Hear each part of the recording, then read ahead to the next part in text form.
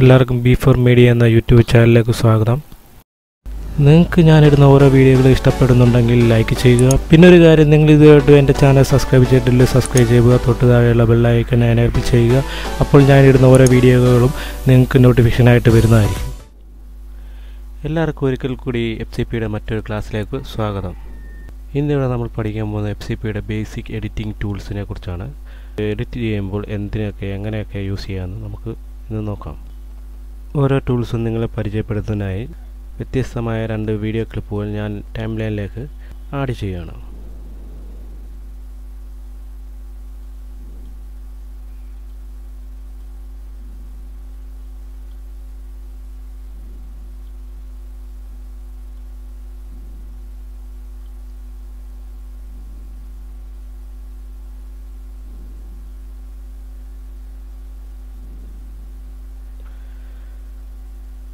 നമുക്കിവിടെ കാണാം ടൂൾസിൽ ഫസ്റ്റ് കാണുന്നതാണ് സെലക്ഷൻ ടൂൾ. ഇതിൻ്റെ ഷോർട്ട് കീ A ആണ്. അത് എന്തിനാണ് യൂസ് ചെയ്യുന്നതെന്ന് വെച്ചാൽ, നമുക്കിപ്പോൾ ക്ലിപ്പ് എഡിറ്റ് ചെയ്യുന്നതോടിരിക്കുന്ന സമയത്ത് നമുക്ക് ഏത് ക്ലിപ്പാണോ വേണ്ടത് കട്ട് ചെയ്യാനും അങ്ങനെ മറ്റാവശ്യത്തിനായും സെലക്ട് ചെയ്യാൻ വേണ്ടിയാണ് ഈ ടൂൾ ഉപയോഗിക്കുന്നത്. പിന്നെ നെക്സ്റ്റ് വരുന്നത് ട്രിം ടൂൾ എന്ന് പറഞ്ഞാൽ നമുക്കിപ്പോൾ ഒരേ വിഷ്വൽ തമ്മിൽ ടൈമിംഗ് അഡ്ജസ്റ്റ് ചെയ്യാൻ വേണ്ടിയാണ് ഈ ട്രിം ടൂൾ ഉപയോഗിക്കുന്നത്. അതെങ്ങനെയെന്ന് വെച്ചാൽ, ഇപ്പം ഞാനിവിടെ കട്ട് ചെയ്യുകയാണ്, ഈ വിഷ്വൽ കട്ട് ചെയ്യുകയാണ്. കട്ട് ചെയ്ത്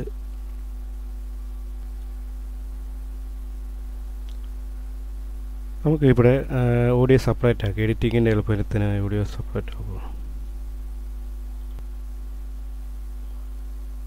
മൂന്നാമത്തെ ടൂളാണ് പൊസിഷൻ ടൂള് ക്ലിക്ക് ചെയ്ത് കഴിഞ്ഞാൽ നമുക്കിപ്പം എവിടെ വേണമെങ്കിലും നമുക്ക് ഒരു വിഷ്വൽ നമുക്ക് കയറ്റിയിടാൻ പറ്റും ഇതുപോലെ. അതിനാണ് ഈ പൊസിഷൻ ടൂൾ ഉപയോഗിക്കുന്നത്.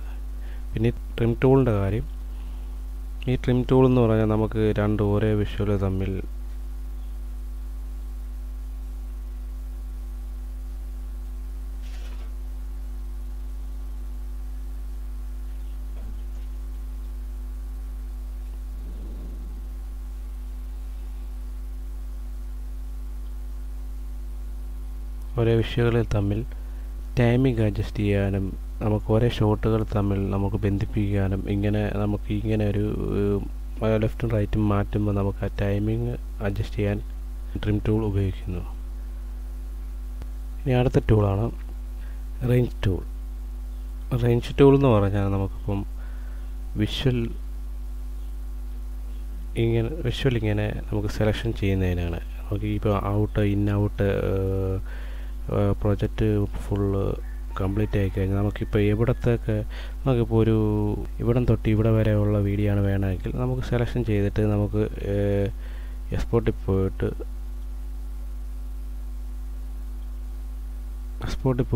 നമുക്ക് വീഡിയോ ഔട്ട് സേവ് ചെയ്യാം.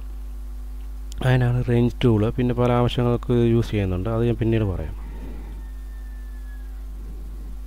നെക്സ്റ്റാണ് ബ്ലേഡ് ടൂൾ എന്ന് പറഞ്ഞാൽ മെയിനായിട്ടുള്ളതാണ്. ബ്ലേഡ് ടൂൾ എന്ന് പറഞ്ഞാൽ നമുക്ക് വിഷ്വൽ കട്ട് ചെയ്യാൻ വേണ്ടി യൂസ് ചെയ്യുന്നതാണ്. നമുക്ക് ഇവിടുന്ന് ഒരു വിഷ്വൽ കട്ട് ചെയ്യണമെങ്കിൽ എടുക്കുക, ക്ലിക്ക് ചെയ്യുക, ഓക്കെ, മൗസ് ക്ലിക്ക് ചെയ്യുക, അന്നേരം ഇവിടെ വെച്ച് നമുക്ക് ഇത് കട്ടാകുന്ന കാണാം. ഈ ടൂൾ ഉപയോഗിക്കുന്നത് മെയിനായിട്ട് നമ്മൾ വിഷ്വൽ തമ്മിൽ കട്ട് ചെയ്യാൻ വേണ്ടിയാണ് ഈ ബ്ലേഡ് ടൂൾ നമ്മൾ യൂസ് ചെയ്യുന്നത്. അടുത്ത ടൂളാണ് സൂം ടൂൾ.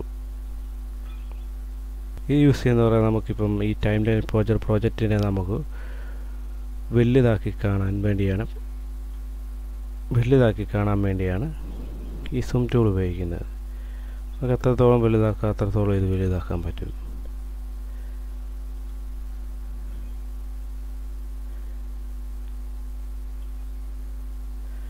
ഇങ്ങനെ നമുക്ക് ക്ലിക്ക് ചെയ്യുന്നതനുസരിച്ച് ഇതിങ്ങനെ വലുതായിക്കൊണ്ടേയിരിക്കും. ഇതിൻ്റെ നെക്സ്റ്റ് ടൂളാണ്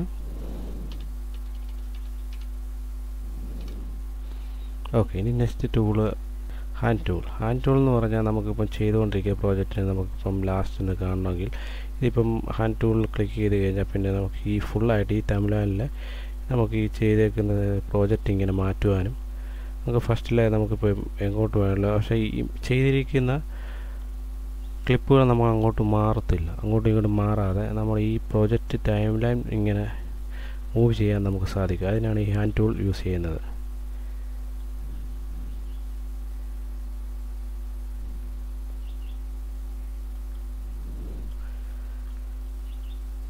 പിന്നെ എഡിറ്റിങ്ങിൻ്റെ ബേസിക് ടൂൾസ്, ഈ ഒരു ടൂൾസിനെ പറ്റി നമ്മൾ അറിയുകയാണെങ്കിൽ നമുക്ക് ഒരുമാതിരി ഏകദേശം ഒരു എഡിറ്റിങ്ങിൻ്റെ ധാരണ നമുക്ക് മനസ്സിലാകുന്നതായിരിക്കും. എല്ലാവർക്കും എൻ്റെ ഈ ക്ലാസ് ഇഷ്ടപ്പെട്ട് കാണുമെന്ന് മനസ്സിലാക്കുന്നു. ഇനിയും ചെറിയ ചെറിയ ക്ലാസ്സുകളും നിങ്ങൾക്ക് മനസ്സിലാകുന്ന രീതിയിൽ ഞാൻ അടുത്ത ക്ലാസ്സുമായി വരുന്നതായിരിക്കും. എൻ്റെ ഈ ക്ലാസ് നിങ്ങൾക്ക് ഇഷ്ടപ്പെട്ടെങ്കിൽ ലൈക്ക് ചെയ്യുക, ഷെയർ ചെയ്യുക, കമൻറ്റ് ചെയ്യുക. ചാനൽ സബ്സ്ക്രൈബ് ചെയ്തിട്ടില്ലേ സബ്സ്ക്രൈബ് ചെയ്യുക. അപ്പോൾ അടുത്ത വീഡിയോയുമായി കാണും വരെ ബൈ.